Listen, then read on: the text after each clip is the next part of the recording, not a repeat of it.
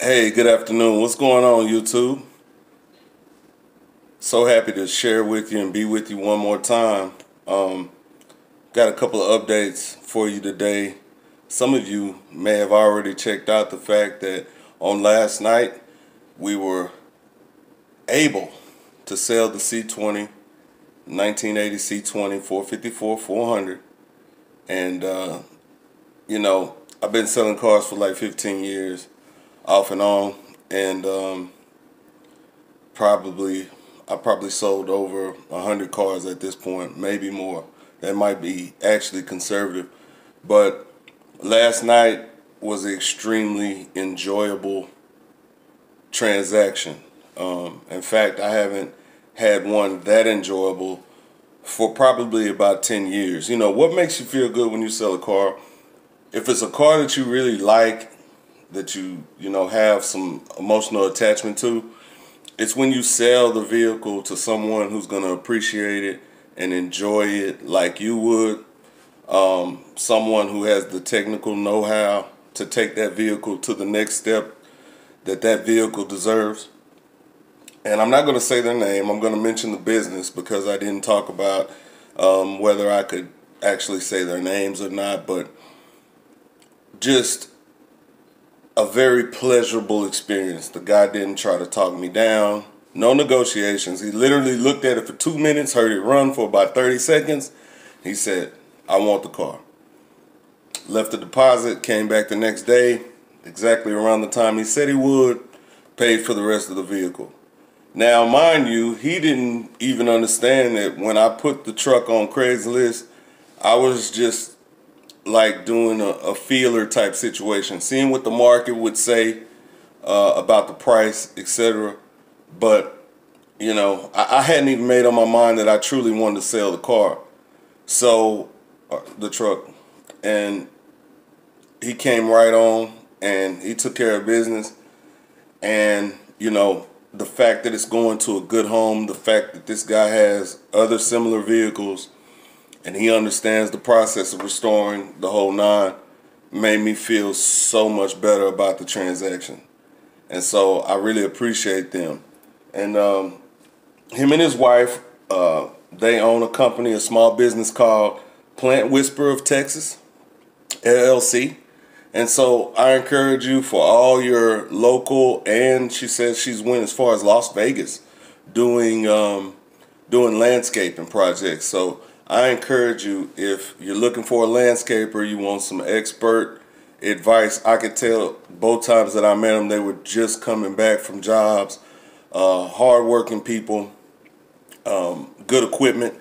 And I just encourage you to reach out to the Plant Whisperer of Texas, Sarah at plantwhispereroftexas.com, and then www.plantwhispereroftexas.com. I encourage you to reach out to them because I know just with dealing with them for 15-20 minutes that they're good, solid people. They understand business, and I enjoy dealing with them. And like I said, I've sold over 100 cars. That's conservative. And it ranks up there in the top 3 of deals that I've done in terms of knowing the vehicle was going to a good home and all those other things. So shout out to them. Also, I told you today, Saturday, that we were going to be getting Malia a pig, a pot-bellied pig, a mini pig. I also told you that during this journey of going from the city to the farm, that plans would change, that there would be deviations here and there as we, evolve. And so that's what happened today. I had a deal set up in Sanger, Texas for a mini pig. It fell through. And then so I started trying to scramble this morning to find another pig that would be suitable. And I just couldn't get the deal done. And so I talked to Malia, and after a little bit more reading, after a little bit more research in the process, I discovered, it may not be the best thing right now to get a pot-bellied pig with my dogs and with moving etc. You know, we've already started pulling all the pictures down off the walls. We're getting ready. My wife went out and got about 30 boxes from somewhere, and you know, we're already getting ready to move. And so, you know, it may not be the best thing to introduce another animal into the situation. So as you see, come on, sweetie. As you see, we decided to go with a Syrian hamster. And she is so cute. Just so cute. And it's a great pet for what she needs in terms of something she can take care of, something she's in the wheel. I don't know if you guys can see that. Hopefully you can. Something that she can take care of, something that she can enjoy, something that we can keep away from the dogs until they get used to all their new friends. And, you know, you have to adjust. You have to adjust. So we adjusted. We made an adjustment. We went with a hamster, a gerbil, whatever you want to call it. I think it's actually It's a hamster. Yeah, it's a hamster. So we went with that instead of a mini pig. But we will be revisiting the mini pig situation once we get on the land. Come here, Rose. Yeah, girl. Give me a kiss. She got a ball in her mouth. She can't give me a kiss right now. But she's so lovable. Say hi to the people. She's watching little Stacy, as we've so affectionately named her already, little Stacy. So she's part of the crew now, and just a lovable little thing.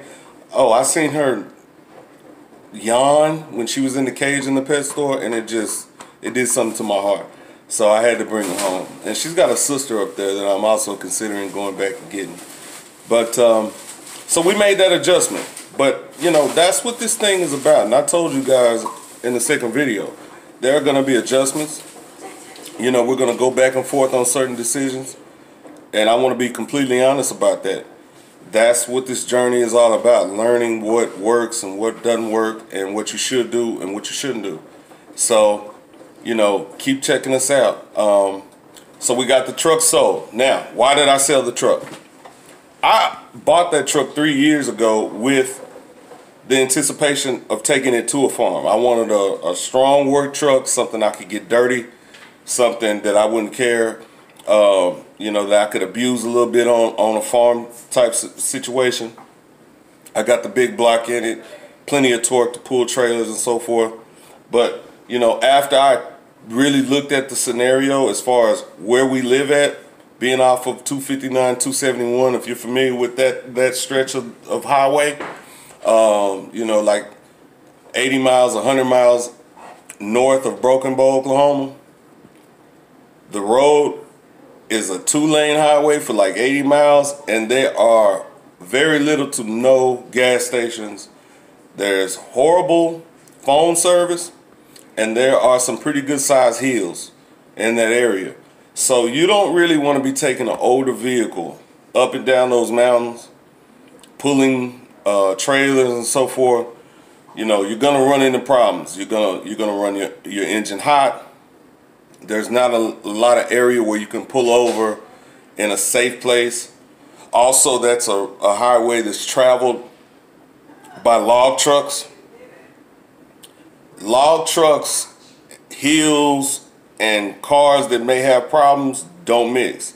And so, you know, one thing about me, common sense is my forte, and it just doesn't sound like a situation I want to be put in with the older vehicle, mountains, pulling trailers. You know, it just doesn't sound like a good situation. So I decided, unfortunately, to sell the truck and give it to someone who could really use it, really restore it, really put it in a good situation. Same thing with the pig. I had to make an executive decision and say, you know what? The pig is not what we need right now. You know, I want to take care of my animals. I want my animals to be in a good situation. And right now it's so hectic.